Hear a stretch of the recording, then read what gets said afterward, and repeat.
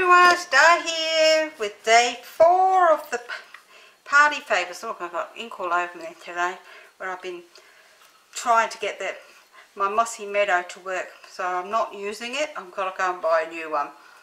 It doesn't matter how much I ink it up, it just doesn't want to work, so never mind. Anyway, this is today's party favour.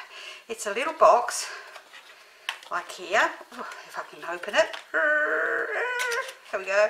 And it holds 2 of these marzipan pralines that you buy from Aldi.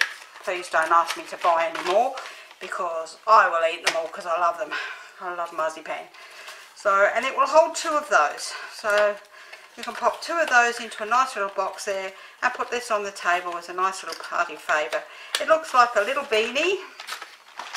And it's just so cute. I love it. Oh, I absolutely love it.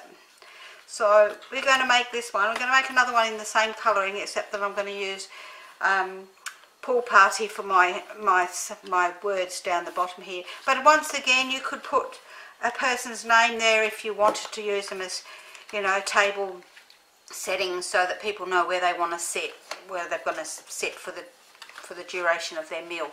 So, but I just think they're gorgeous, and I love it, and I love the way that it just stands up on its own, and it doesn't take a real lot of anything to do. So let's pop that out of the way, and I'll tell you what you need, which is not a real lot. So for the hat itself, you're going to need 2 pieces of, one piece that measures 5 5/8 by 3 7/8 in some cardstock, and the same size, 5 5/8 by 3 7/8 in some designer series paper.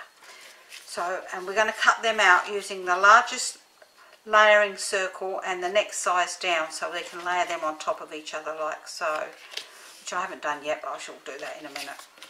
Then you'll need, pop that on one side, pop that on one side for a minute. You will need 2 strips of paper, card rather, that measure 3 and, I can't read that from that distance, 3 3/4 inches by 3/4 of an inch. And 2 more in white that measure 3 1/2 by 1/2 an inch. You'll need a piece for your pom-poms, so I'm using this, and I've got my 1 1/2 inch scallops circle here that I'm going to use for that. Oh, I forgot a bit of, oh no, here we go, I've got that. And then for my snowflakes, I'm going to use this piece here, which is about 2 by 4. It's a bit over, so that's why there's enough there. And I've got this snow shaped flake punch, which is an old punch. It's not a Stampin' Up punch, but it does what I need it to do. And then for the box itself, you need a piece of card that measures 6 1/2 by 3 1/2. So let's get cracking, shall we? So I don't know what I've got that bit for. I really don't. Never mind, we'll pop all these out of the way, and what we're going to do first is we're going to glue these 2 pieces of ovals together.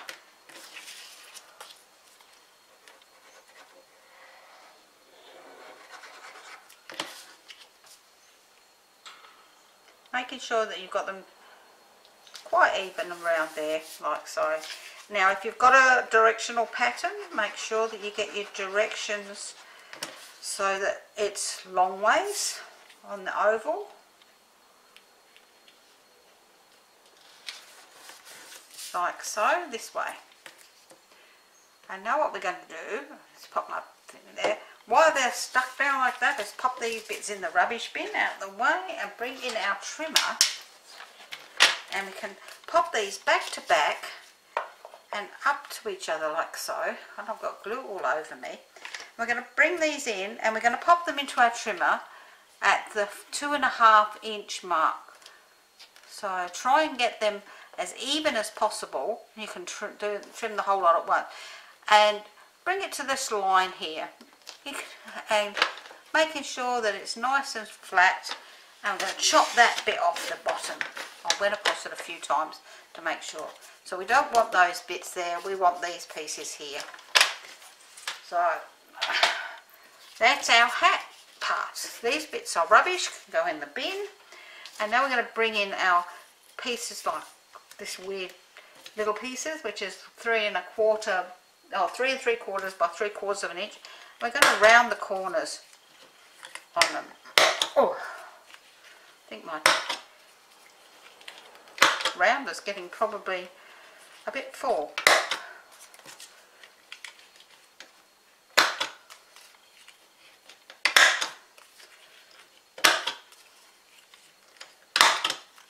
Do those bits, and then we'll do these bits the same.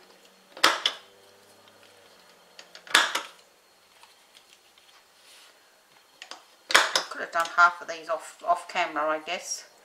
Never mind. It's not a very long project, and that's the whole idea of these little favours. There's something you can knock up half a dozen or a dozen in an afternoon. And they make a great idea.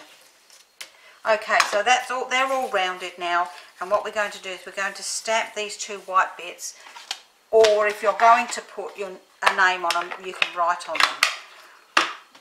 You could put stamp on one side and write on the other if you wanted to. So I'm going to stamp this Merry Christmas I've got here onto these.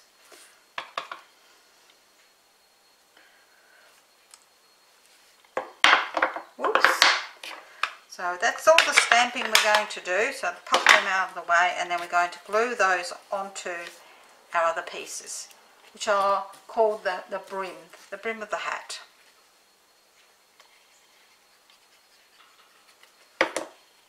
Oops, doesn't matter which way up at this present time. Come on, get on there nice and straight. I'm having troubles. That's what I always say to my dog. I'm having trouble. When she's around, it usually is trouble. That just had a piece that was hanging off the edge and I didn't like it. This one's got the same from the rounder, so I'm going to just trim that up a bit as well. So this has just got a tiny little bit there that I don't like the edge of. Okay, so now what we're going to do is we're going to glue these onto the bottom of this piece here. So we're going to put a bit of glue on the bottom of that one, and we're going to stand it up and pop this down the bottom here like so. Once you're happy with how high it is, that's great. Then what we're going to do is we're going to pop this up against the back of the other one so that they're exactly in the right place, the same as each other. And we're going to pop glue along the bottom of this one and pop this other saying on the back here so that it matches up with the one on the front. So when they're standing like this back to front, they're exactly the same. So once we've done that, while we've still got our glue piece off, we're going to get our piece of card that we're going to punch out 2 baubles. 2 baubles. And we're going to pop these on the edge of the card like so. So what we're going to do is we're just going to put a bit of glue on that corner like so. Add your bauble. Turn it over and pop the other one on top of it again. Oops, there's a bit of fluff on the end of that, so that they match up nicely. And then put some more glue on this one. Now we're not gluing these together, we're just gluing them so that they match up. And we can pop the other one on the top like so. Right, so while they're sitting there like that, we'll then pop our pin back in our glue because we don't need that for a bit. And we will stamp out, or punch out, let's see, making sure I've got this in the right spot, a couple of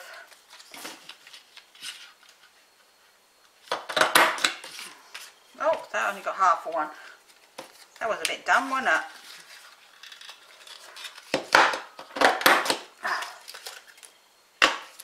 Couple of snowflakes, which we will put a couple of small dimensions on the back of, and pop them into the middle of the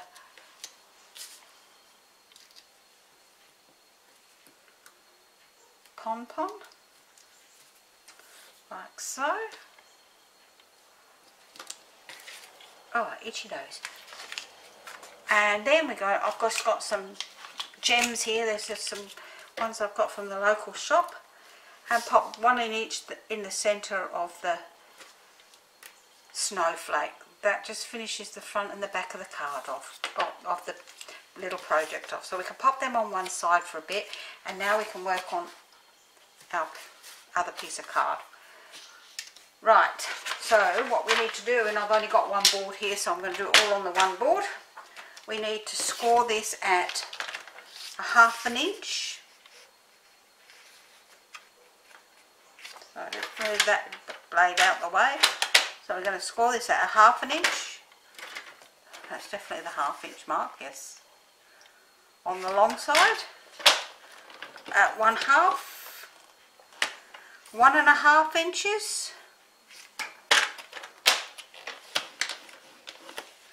3.5 inches, and 4.5 inches. Then we're going to turn to the short side, and we're going to score this at the 1 inch mark,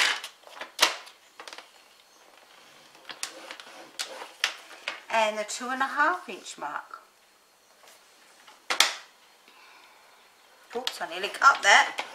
Whoa, we would have been in trouble if I'd have cut it, wouldn't we? Okay, so now that we've got that all scored, you can see all the score lines on there. We can fold and burnish all these score lines.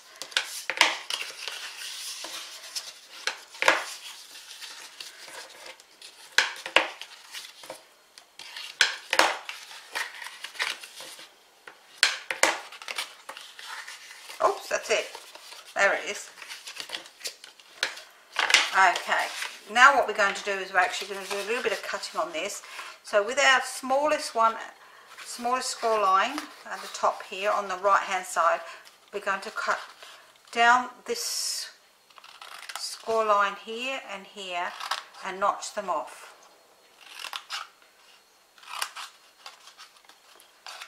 I'm going to turn it around, and we're going to do exactly the same on the other side.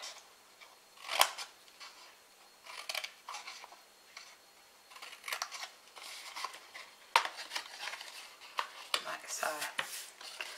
Then we're going to cut down to the second score line along this top edge and cut half of this piece away.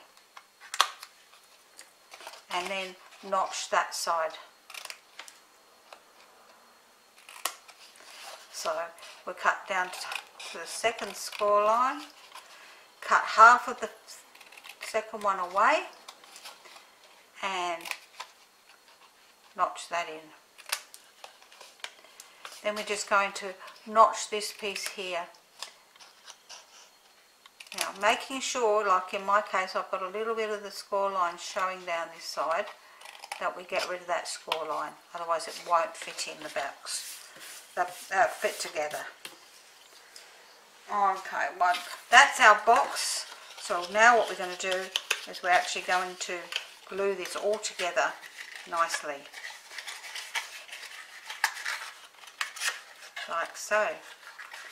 So we're going to put some glue onto the flaps in the centre here.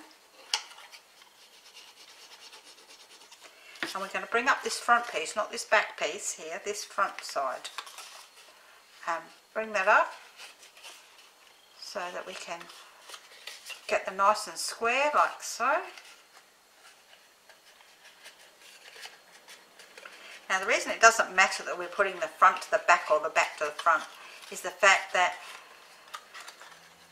we are going to glue this around the back of the box. Now if we pop these on the inside, these don't fold down very nicely. That's why we've put them on the outside. So now we're going to put glue onto this section at the side here. Making sure we get it right in the corner. and bring that around and glue it into place. Just makes a tiny little box that's just great for these little chocolates. And then we'll do the same on the other side like so. And our little box is ready to use. See, our little flaps go in and the top flap comes over and inside like so. And it fits together just really perfectly.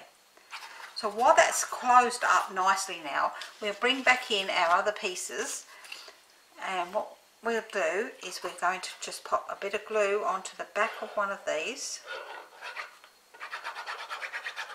and holding it up straight, we're going to pop this into the middle of the card piece so that it can be seen like so. So when it's standing up, I mean, if you wanted to, you could just do it like that, but I just think it looks nicer with the two. So then we're going to pop some glue on the back of this one, the other one. Just pop the pin back in my glue, and bringing this one up, we're going to pop this on the back, and we can just line it up by going like this, making sure that it's nice and even and straight. And there we got it. There's our little box. We can open it up, doesn't matter which way round we've got it, and we can pop our marzipan pralines inside. It will hold two of those in there just perfectly, and close it up, and it's just another little table favour. I think they're just so gorgeous. These are great for the kids to take to school even. You could put other kinds of chocolates in there, I guess. They're just the ones I like, because I buy the ones I like eating. Not that I should be eating them, I'm diabetic, but never mind. That's another story. But yeah, that's our project for today. I hope you've enjoyed it. That's project number 4. We have one more to go. So let me know what you think. I hope you're enjoying my little party favours. I think they are great for Christmas dinner. Something like this could be even good for a, you know, like a birthday party even. You could put happy birthday on them and make them into beanies if it's a winter birthday time. But that's today's project. If you want to catch up with the 3 prior, just go to Diane for Stamping, Crafting and Tutorials. There you'll find the Christmas table favour projects, and all the instructions will be there as well. So I will see you again tomorrow with another one, and the last one for the year. Bye. Not of all the projects, just of the party favour ones. Bye.